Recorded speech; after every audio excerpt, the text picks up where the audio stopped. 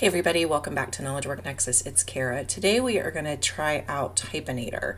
I've been doing the August of Automation series and really thinking that I want to replace TextExpander. It's very expensive for what it does.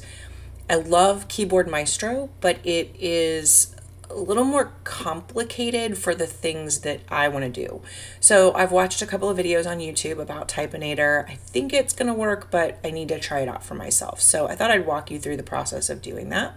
So I'm going to download the latest version here, which I can do for free.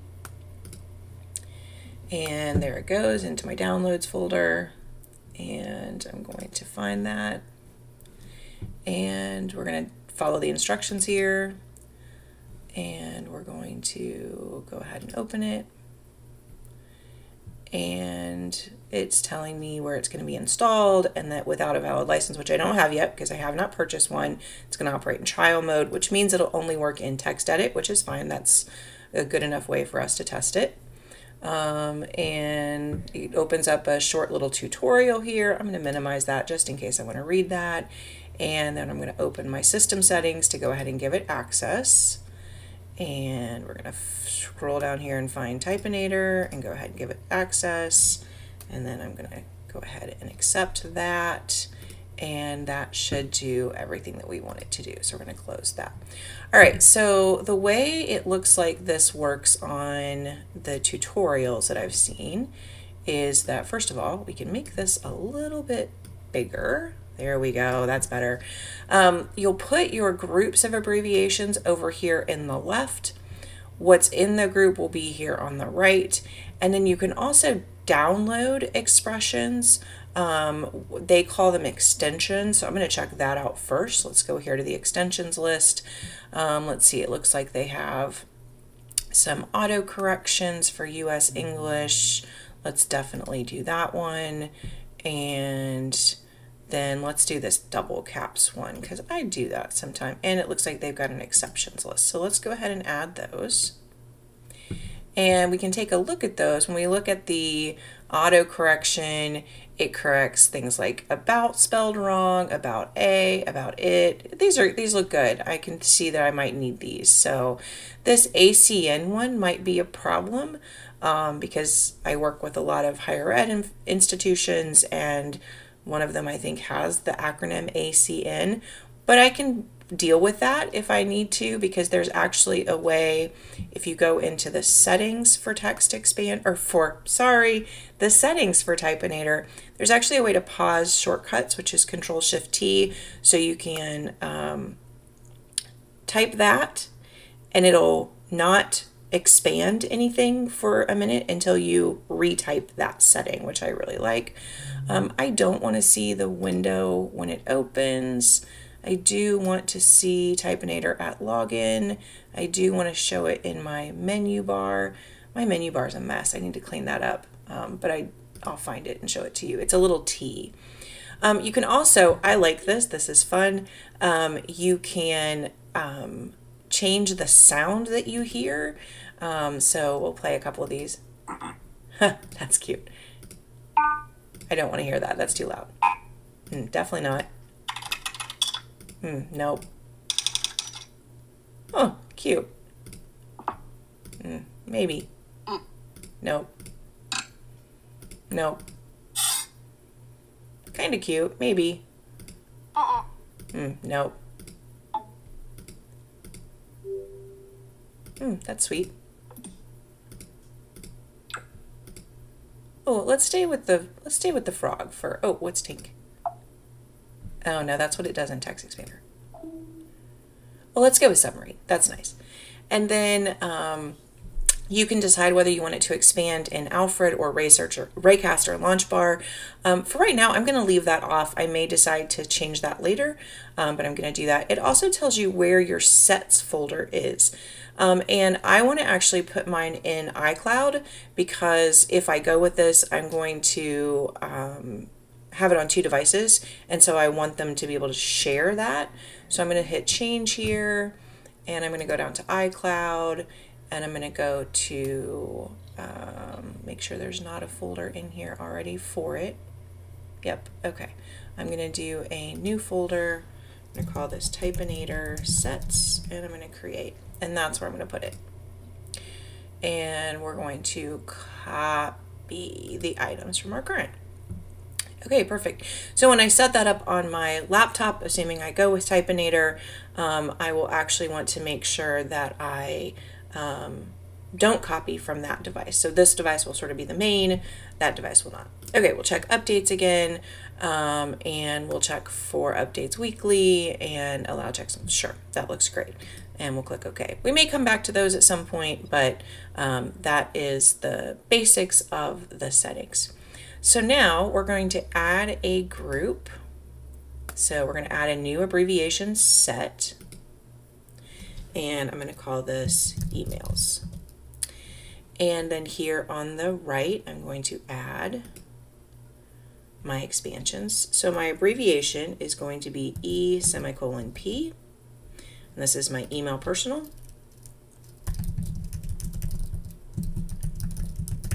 Okay. And so then we're going to try that. We're going to open up TextEdit, and we're going to get a new document. And basically the reason I'm opening TextEdit is when you're in trial mode, that's the only app that it will work in. So we're going to E:*P and a space. So this is something that you can actually, and I love this, this is something that I don't think TextExpander has. Let's do that one more time. If you watch E:*P, nothing happens, but then if I hit the space bar, it fills in. Let's go ahead and come back over here to Typinator, and you can change two things on each setting. So you can decide whether the case matters or does not. I'm going to say the case does not matter in this case. And then you can decide if you want to expand at word break or expand on match. For this one, I definitely want to expand on match. So let's watch how that changes, what happens here back in Typinator. Notice how much faster that is, that it automatically expands out immediately and does that. One of the things that I'm losing, it looks like, from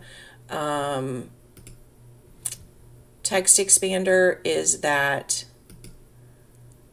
oh, nope, there it is. Okay, so let's go back through that again.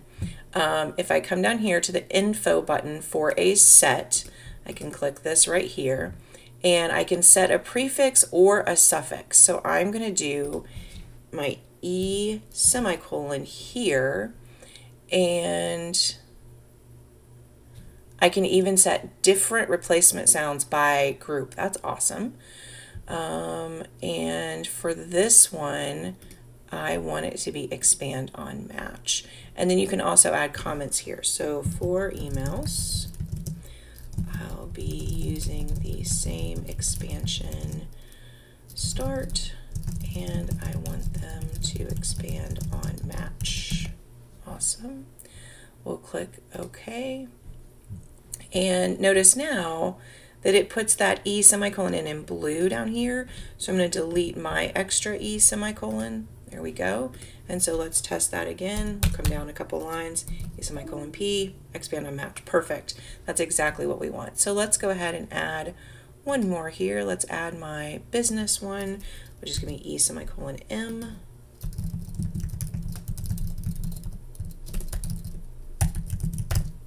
I type them so frequently, I'm surprised I actually know what they are. And we'll do E:*M. There we go, perfect. So that is working exactly the way I would like for it to. And this is one of the changes that I wanted to make as I moved away from TextExpander, which is to clean up some of my groups and group a little more intelligently, because I haven't done that all the way along in TextExpander. I want to try a couple more things here while we're just playing with the tools in TextExpander. So I'm going to make a new set, and we're going to call this test set. There are some things that I do on a regular basis that I want to make sure work. So I'm going to come over here and I'm going to add a new one, and this is going to be we're just going to call this one e::sig. I'll probably play around with the group settings. Again, this is just a test set, so this one is not going to do a whole lot for us that we were doing before. So Kara Monroe, Monarch Strategies LLC, and then I'd like my email to fill in here. Can I add a lot of things to it. What do they call them? They call them abbreviations. So what I'm trying to do is I'm trying to actually add an abbreviation to this, expand other abbreviation. So it's under the control option, because in case my email address would change, I don't want to have to, there we go, there it is, and E semicolon M, and then we'll delete that. There we go.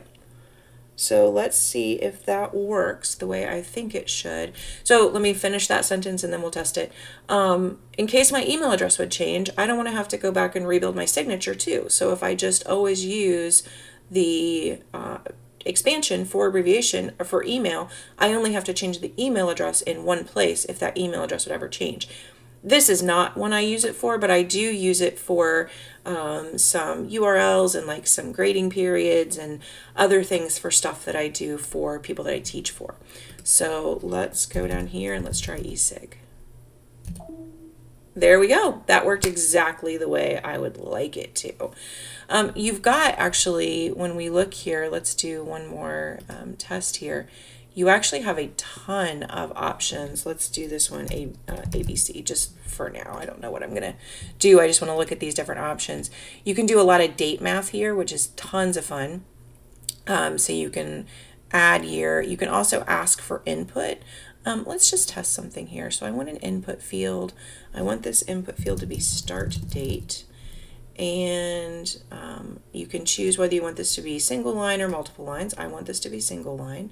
Decide if you want it to be a default value, and you can assign it to a variable. Ooh, let's try this. Start date. Okay, so no, okay, so just text, no spaces, no symbols. Okay, so let's do start date. And the end date is, let's see if we can make this work. The end date, date time calculation, set the reference date. Let's see if this works. Start date.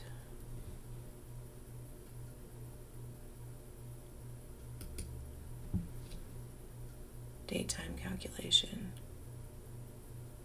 Plus days. Day delta.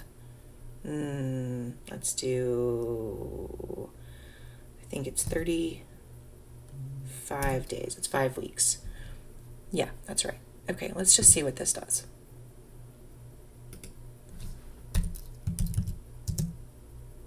Okay, so the start date is 08/20/2024, the day I'm filming this. Okay, that didn't work. I'm gonna have to play around with it more, but I am quite sure that this will work for what I'm looking for. So I'm gonna keep playing with that. I clearly don't know what I'm doing yet. This is not Typinator's fault. This is my fault. So I think this is a definite. I am going to definitely purchase Typinator and start moving my text expansions over to this program. Awesome.